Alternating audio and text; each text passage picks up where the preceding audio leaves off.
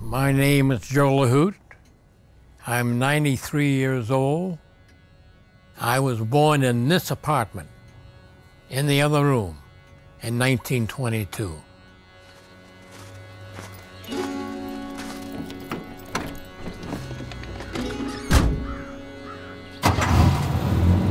Good morning, folks. Thanks for tuning in to 1063 The Notch, Anthem of the North Country. We'd like to take a quick moment and congratulate the Lahouts on the upcoming 100th anniversary of their iconic store. Joe Lahout Sr.'s still kicking, and Lahout's is now America's oldest ski store. Stay tuned for some groovy new jams to keep your day rolling in the North Country.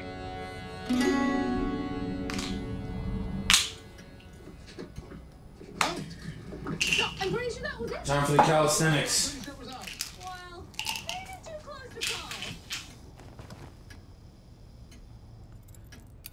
Let's go. 6, 7, 8, 9, 10. All right, now your favorite one. Come on.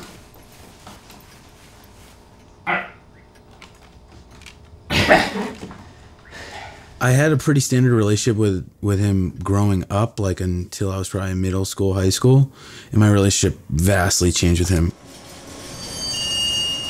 For me, like most people, I spent the early years of my life growing up in a small town, and all I wanted to do is leave and start something new.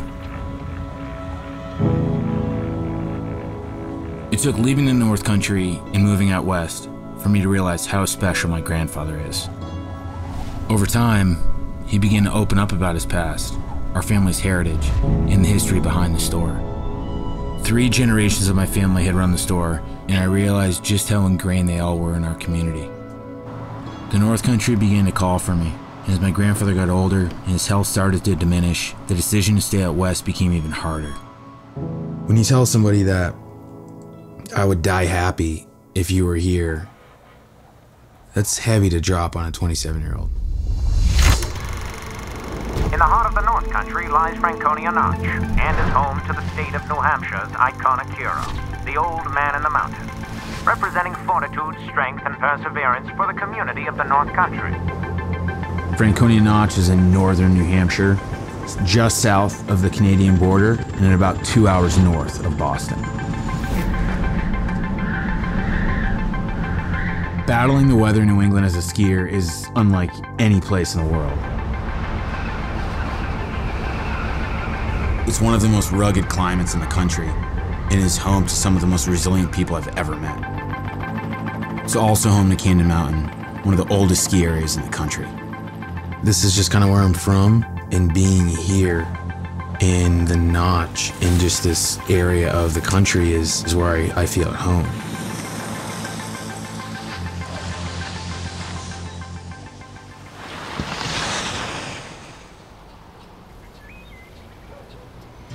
My grandfather and I continued a lot of dialogue when I got into college and into the West. It's a much different relationship with someone who, he isn't my dad's age, he isn't like 60, like he's 90. He's gonna be 94 in June. It's just a relationship, it's unique. Don't bother me. You're gonna kill me. All right, get the hell out of here so I can nap. Phew, goddamn bunch. Oh, Christ almighty.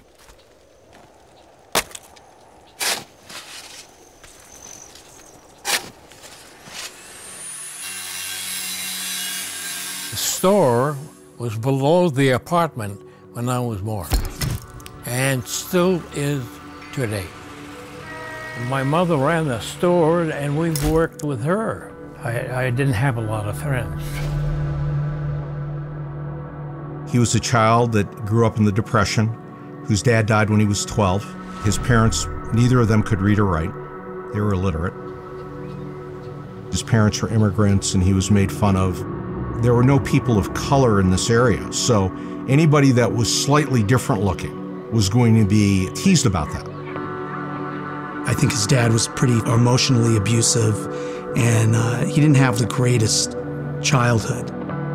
I think in some ways he considered himself sort of an outsider, sort of a loner. They're looking at this guy and saying, what's going on here? You know, where did these folks come from?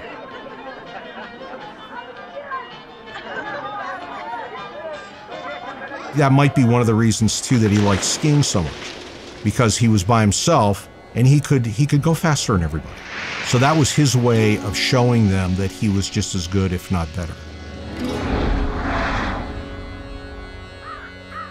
It was an escape mechanism for him because it got him out of the house and away from a family situation which wasn't ideal.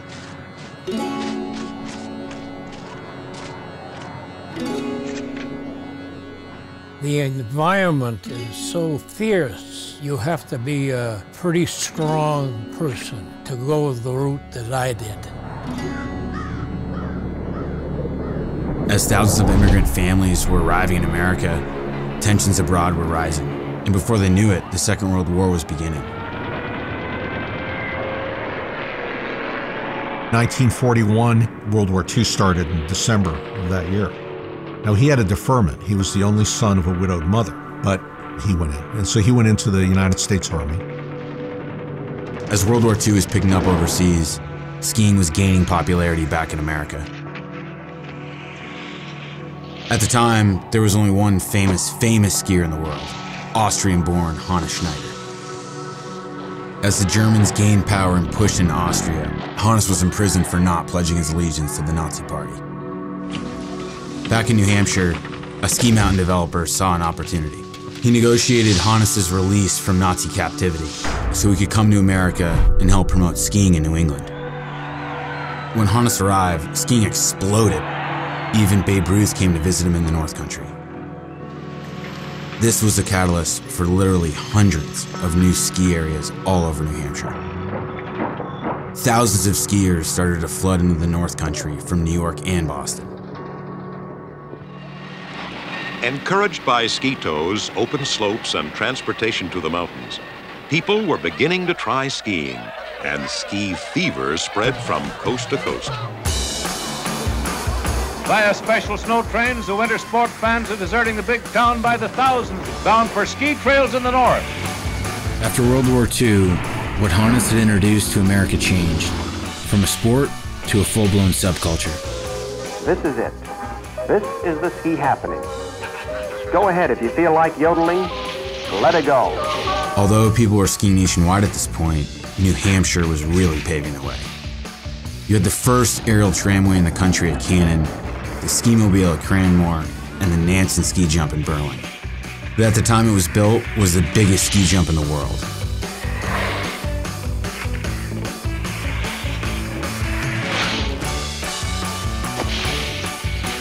It happened in New Hampshire first. That includes the country's first slalom race, downhill, giant slalom, first professional ski patrol, all down the street from the shop. As skiing continued to flourish in America, World War II came to an end. My grandfather and thousands of other veterans started coming back to New Hampshire.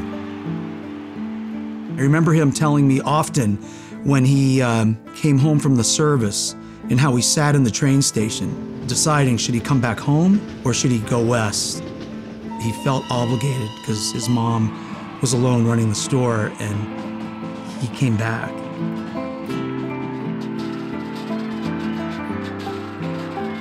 He worked very hard. We were open 7 days a week. We still sold beer. We still sold groceries. They opened at 7 in the morning and they closed at 11 at night. And it was him, my grandmother, and my aunt Gladys. What I think many that weren't around in those days might forget is that my grandmother ran the store for 66 years. She was a second-grade educated, first-generation immigrant from Lebanon who was 17 when she got married and lost her husband in the early 20s with 3 kids. You know, it was that generation that came over here from Lebanon. They were tough people. He went back to helping my grandmother in the store. And all the other guys came back as well. And they all came back, and my dad said the winter of 46, 47, they all went skiing every day. And I think a lot of them went out there just to escape what had happened to them during the war. and it was a way of moving on.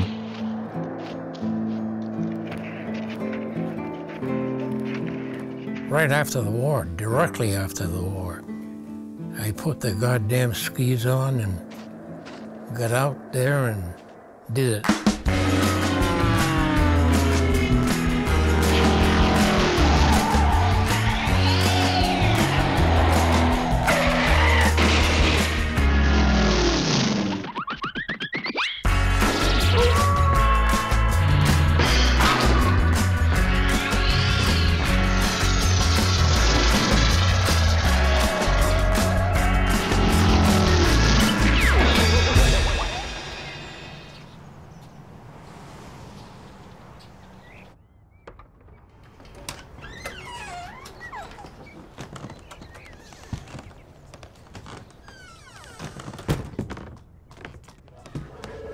Good afternoon, Lahouts. It was my idea to start selling skis, anything for the outdoors. One side of the store was groceries and beer, and up in the left-hand corner, I had my little shop going. If you look at the front door, and the glass around the front of the store is the same as it was in those days. They'd go in the back and take a hunk of cheese and take a bottle of beer. And, you know, they made a good time out of it. I think what separates Lahouts from any store that you're going in your own town is just, it feels like your house. It feels like your grandparents. It feels like your uncle's home. And there's just nooks and crannies and this warm feeling that's here. It was my grandmother's behind the register, Aunt Gladys hustling customers and socializing and all, and Dad doing the hardware, the skis. He was very, very friendly and cared about his customers. He remembered his customers. What I saw was my dad growing up with two very powerful, progressive, self-supporting women that Dad complimented in his own way. And so it became a really family-oriented store. And, you know, that was kind of what was special about Lahouts.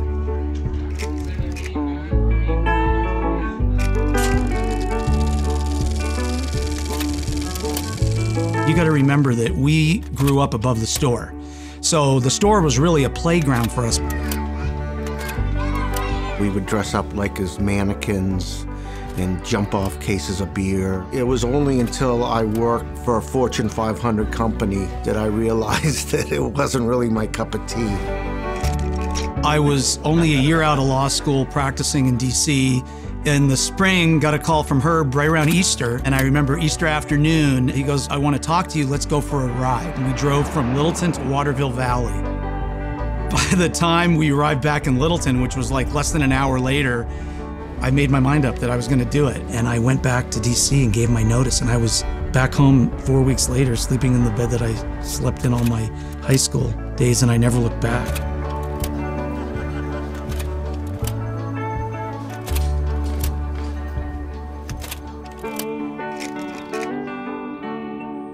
I didn't build very much. My boys built this.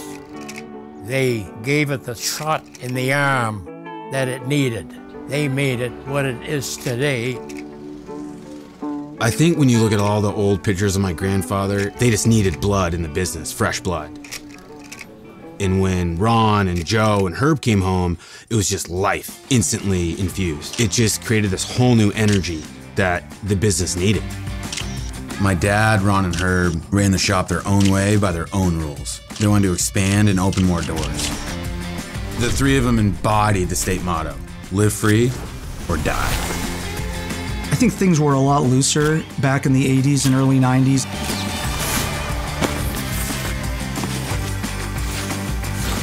It's almost like a blur. Honestly, Herb and I didn't have a clue. It was kind of natural. We would wing it and it would work, and business was booming. People were buying freestyle skis and freestyle clothing. It's the year of the hot dog. The hot dog skier, that is.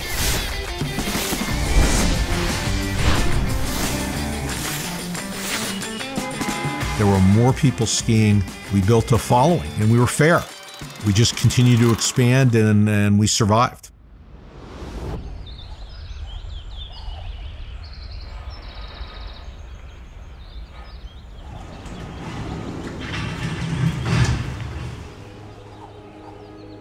Yeah, I wish that I hadn't had this stroke. I'd be still skiing. Do you feel like at this point you'll ever be able to go on the mountain again? I don't think I'll make it. How many are we doing today? 13. Okay. The stroke hurt his competitiveness more than it hurt his speech, because the guy, he's a superhero. Is this the last one? Yep, that's it. All right. You missed it completely, because that was a way of life for me in the winter.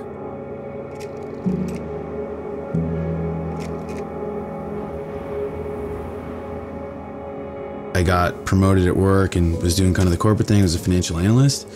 And then I just wasn't happy. I wasn't into it. So I stopped the job and I was in my car skiing all over the West.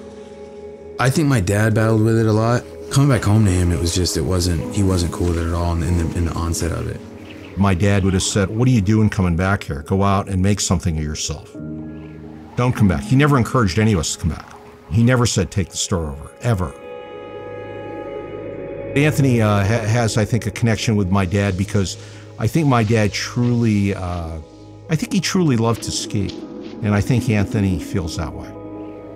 Skiing to me is probably the most religious thing that I can do. When I have shit going wrong in my life or I'm stressed about something, it frees me.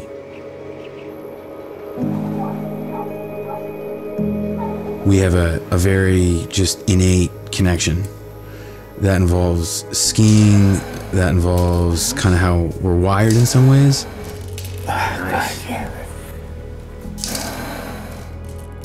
There's just moments that you have that are deeper than any moment that I've had probably with another male figure. Okay. All right, man.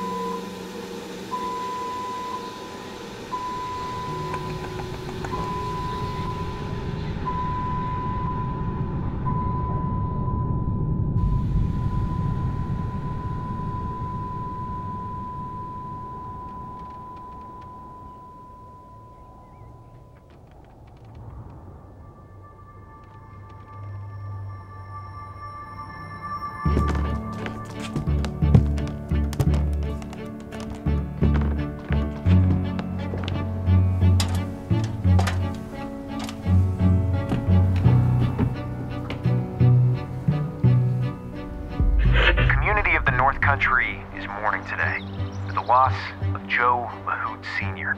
Doors of Lahouts will continue to stay open.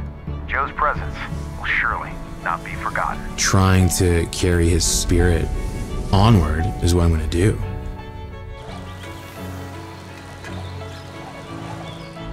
While the days of skiing in old jeans and leather boots may be over, some legacies will never die.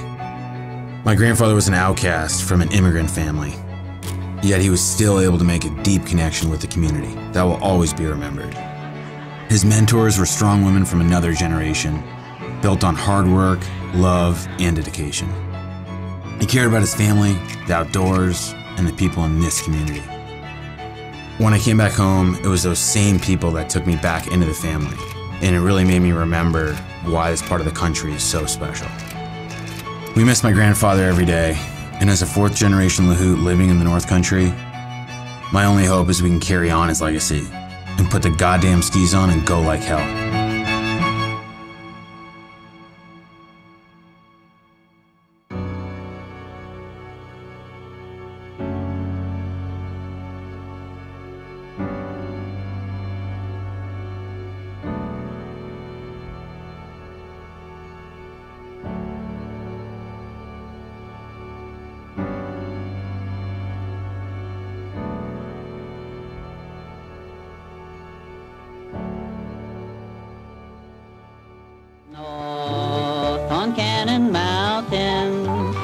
up north where the wind blows free, there's the oldest man, the old man of the mountain. Way up north with the bears and the bees, he's way up high, he's made of stone. He was made by God and God alone. All the people come to see his face. He's the oldest man around this place.